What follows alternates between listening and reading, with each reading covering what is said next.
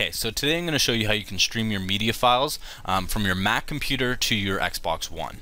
So in order to do this, we have to set up a media server on our Mac computer. The media server I'm going to be using is PS3 Media Server. Now this is a free application. Even though it says PS3, it can also be used for the Xbox. I'll provide a download link in the description of this video. Once you install the application and run it, all we have to do is specify which folders we want to share in order to be able to stream it to our Xbox.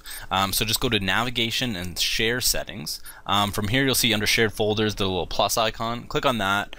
You can pick whatever folder you want to share, maybe your downloads. I'm going to go to my desktop and do the simple how-to guide one.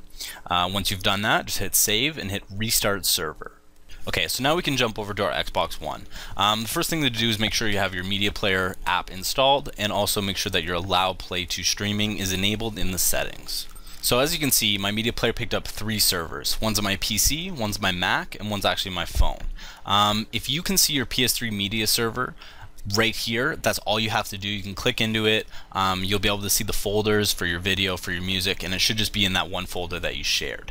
If that works fine, that's all you have to do. You don't have to do any more steps. However, if your Xbox finds your media server but isn't able to load and it kind of never finds any folders, there's a bit of a workaround, but you can still stream using that media server.